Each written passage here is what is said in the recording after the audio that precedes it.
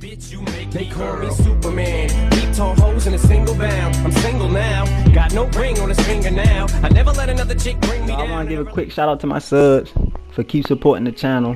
But anyways, I'm bringing y'all another shoe tutorial, and in this video I'm gonna be showing y'all how to create the Electric Green Foamposite Pros.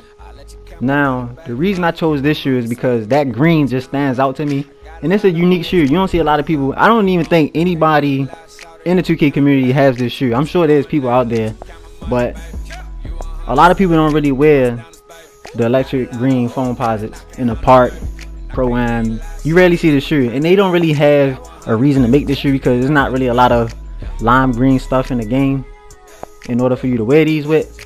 But anyways, I was just like, it's a unique shoe. The shoe look good, it's beautiful, and I know it's a lot of Foamposite fans in the 2K community, so go ahead and create this shoe. Go get fresh in the park, fresh in pro-am, whatever game mode you play. Go create these shoes because they just beautiful. These are shoes that you must have. Like, you just have to have these on your feet. They look good. So at the end of the video, y'all gonna see like how good they look on feet. But anyways, thank y'all for y'all support. Keep supporting the channel. Like, comment, and subscribe. We on the road to 2,000 subscribers.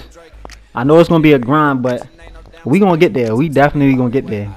Because in the future, this channel gonna be lit. I'm trying to bring y'all the best 2K content, just best content with anything. Anything I do, I'm trying to give y'all the best possible content. Anything that's gonna help you or entertainment, whatever it is, I'm gonna try to bring it to y'all in the future.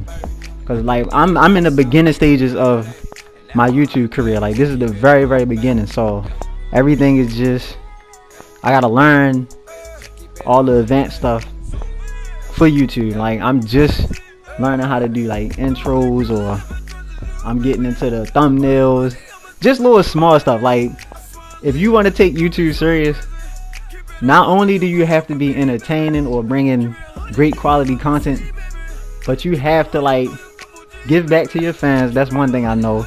And it's just like, you have to build, like, you just have to build your own brand. Like, you can't depend on somebody to give you a handout. You just can't worry about other people's opinions. You can't worry about what people think, and you can't be a copycat. Like, a lot of these YouTubers be trying to copy what another big YouTuber did instead of just being yourself. Like, just be yourself.